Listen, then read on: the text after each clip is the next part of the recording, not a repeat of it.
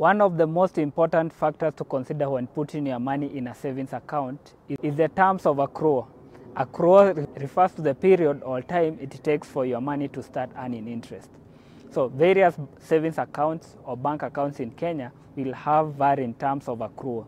These will be in the fine print of the savings account, and most people will not take notice. However, it can significantly affect how much money your money earns.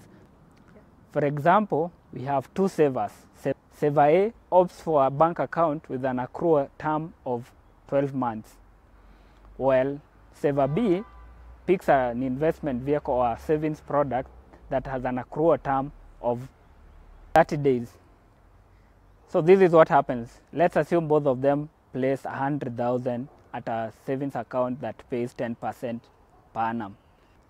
And then Saver A decides to keep the money from today, July 2024, and withdraws in March 2025.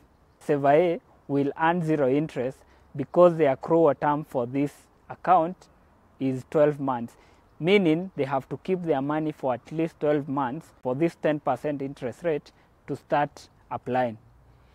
While Saver B, the term of accrual was 1 month, meaning even if they were to withdraw their money in March 2025, they will still benefit from the interest earned over the last 9 months, that's July all the way to March 2025. Money254.co.ke has written more about the importance of accrual in your savings journey. Click on the link in bio to learn more.